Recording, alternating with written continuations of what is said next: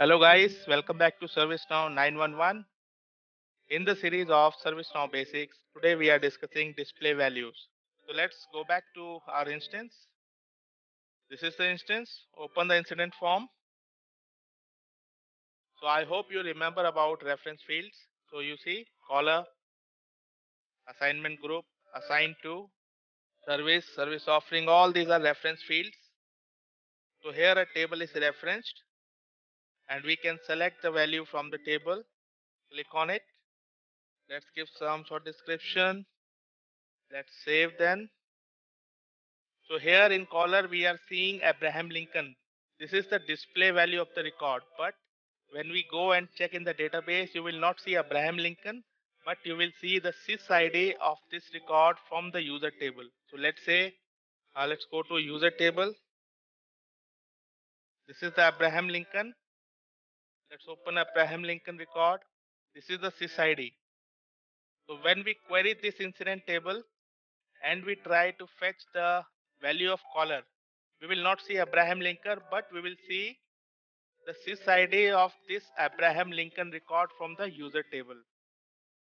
Let me show you this. Okay, so this is my background script.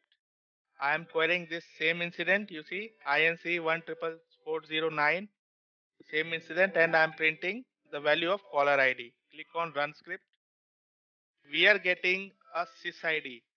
That is the sys ID of Abraham Lincoln record, the same one, right? A8 ending with 3A, A8 ending with 3A. Okay, so this is what is happening at the back end. But in the front end, it is upon the developer or the administrator to select the display value. What display value should come whenever the user select a record. So here in the caller field, we are referencing to user table and the display value is Abraham Lincoln. That is the total name. Okay. If I select able tutor will come here. So we can change this display value. Okay. So how to change this display value? Let's go to the user table. Open user table. Let's go to the dictionary values of this table. So here you see one option display. Okay, display value for reference field. So here the administrator can define any of the field as a display value. Let's say I want to change the display value to city. Okay, so just go here, set it to true. Do you see the message? Setting display value city to true and changing the display value of name to none. Okay, name to false. This means that in the whole table there will be only one display value. Previously it was name. That's why we are seeing name here in the incident. Okay, but we have changed it to city. So now if we reload this, there is no value here because Abraham Lincoln has no value in the city. Let's give some city here. Save it. Now if we reload, so now you see the name of the city is coming here because the display value is city. Okay. Let's select able tutor. So as soon as we selected able tutor, you see the name of the city here because yes, the city is there. So that's what the city is coming here. So let's go back to the dictionary again of the user table.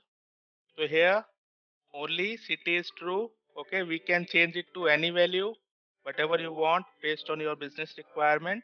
But if you turn off all the values, let's say turn off, in that case, ServiceNow has an automatic setting which will look for name. Okay, because name is the most appropriate one. So we have not selected deliberately any display value.